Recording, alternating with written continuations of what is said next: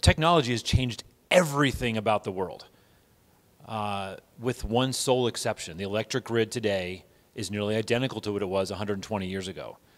And so I like to tell the story in the book. I love this stupid TV show, Bill and Ted's Excellent Adventure, movie.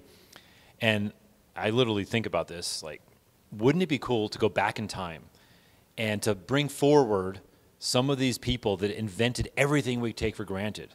I'm a big fan of the Wright brothers, and I would love to bring them forward only 100 years and show them a 747 or an F-16 and say, look at this idea that you proved that no one else thought. Everyone said powered flight was impossible, and yet the world is entirely different. I would love to go to Alexander Graham Bell and bring him forward and say, you know that thing you did? Watson, come here. I now have a thing in my hand that allows me to talk to 8 billion people within 30 seconds and access the sum total of all human knowledge instantaneously because you called Watson 100 years ago. Love to go back to all the variations of the computer world back then and bring them forward and tell them, but you know what? If I went to Thomas Edison or Nikola Tesla or Sam Insull or George Westinghouse, what I consider the forefathers of the electric industry, and I brought them forward to 2024, I would take them to a substation. I would take them to a power plant, a coal power plant, or even a gas power plant. And they would say, I don't get it. This is 60 hertz, high voltage transformers. This is exactly what we are doing back 120 years ago. There is literally nothing different other than there's, in some cases, instrumentation.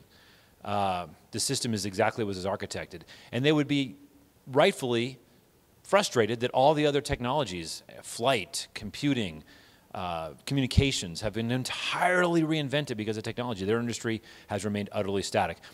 If this was an energy audience, I would tell you why it's remained static and tell you how we might get around it, but we're not going to get into that today because suffice to say that there are electricity in the United States and most places in the world, but electricity is only one of the 3 remaining government-granted monopolies in the United States. It is alcohol, gambling, and electricity. Those are the 3. You find another, find a 4th. I've challenged people. There's no 4th government-granted monopolies in the United States other than alcohol, gambling, and electricity. And if you look at, so I'm not going to go down this rat hole because I get very passionate about it, but if you look at all the R&D expenditures by every single industry, from museums to hairdressers to microchips to doctors, the single lowest R&D percentage of revenue of any industry in the United States is electricity. It is lower than any other industry. And you simultaneously look at all those same industries and pharmaceuticals and add in every industry you can think, and you index it not against R&D but against lobbying. Electric industry is the #1 highest percentage of its industries, highest percentage of its revenues in lobbying. And these are provocative thoughts, and I wouldn't be surprised if none of you have heard either of these before. But in my book, I have, I think, 300 citations, multiple citations for both of those that are really beyond question. They're government bureaus and things like that. Just no one pulled these stories together and told it in sort of a narrative like I did with the book. So I want to make just a point about how powerful your industry, the computer industry, is. That's a picture of my dad right there. In the last operating UNIVAC, they were tearing it down. He passed away many years ago, but he kind of was a bit of a nerd, not much of a nerd, but it was a bit of a nerd, and I got a little bit of my nerdism from him. And if you think back, that UNIVAC computer was 8 tons, it had 5,000 switches, vacuum tubes at the time, $10 million in current dollars, and it did 1,900 operations per second.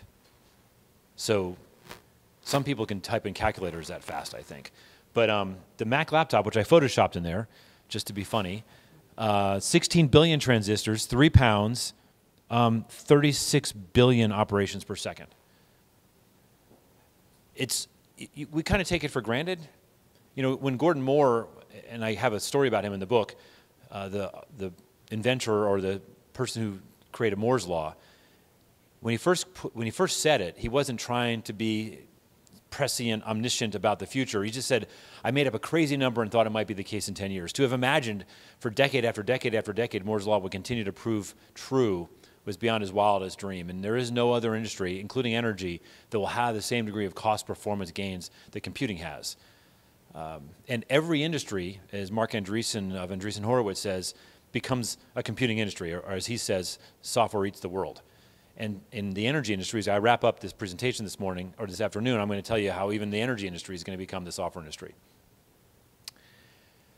So how do we get here? Every single energy system that you use, with a tiny few exceptions, and 10 years ago with no exceptions, were powered by fuels. Started with coal, actually wood a long time ago, and coal, ultimately natural gas, nuclear. In the 1960s was supposed to be too cheap to meter. It's now one of the most expensive ways to generate electricity ever invented, but it was supposed to be cheap. But every single thing has in common that it's powered by fuels. It's so intrinsic to how we think about energy that we don't really give it a second thought. I don't quote this in the book because it was a contentious statistic, but there are serious researchers that have found that 1/3 of the U.S. military budget is simply to protect the delivery of fuel around the world and largely the United States. So fuel isn't just this stuff you pull out of the ground, but it's an entire multi-trillion-dollar industry on its own. And we're not even going to touch on the environmental issues, because you will find, if you do read my book, I don't ever talk about the environment. This is a book about economics and business. I strongly believe that renewable energy will save the future of the planet, but a lot of people don't believe that, and so I didn't touch on it because I didn't want people to mistake my motivation for writing the book as some kind of save the planet. This is a run better business, make more money book. So again, depending on what you read and how your worldview comes together, it's pretty inevitable that it's very clear that renewable energy is catching on very quickly. It's extraordinarily inexpensive. I'll talk a little bit about it in a minute. Its low cost is broadly overlooked for a variety of reasons. But I think that the shift is inevitable. In 2023, we put up twice as much renewable energy as all renewable energy built in all the years before. So renewable energy is absolutely taking off. It's almost all solar, by the way. By the end of today, you'll know why.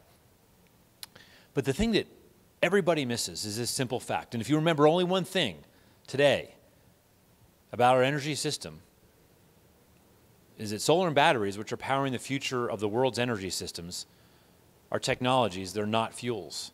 This is a step change of the highest order. This is a way bigger step from analog to digital computing. This is as profound as it gets, because the economics for 150 years on all energy systems are based on the procurement and distribution of fuel. For the first time ever, we have energy systems that do not generate fuel. And much more importantly, do not require fuel. You might also put geothermal and wind in that category, but those are not technologies. And there's technologies at them, but ultimately they're giant power plants which have to bear some of the same economic challenges as a coal plant. Doesn't have the same environmental damage, thank goodness, but it's still a giant, expensive, slow thing to build.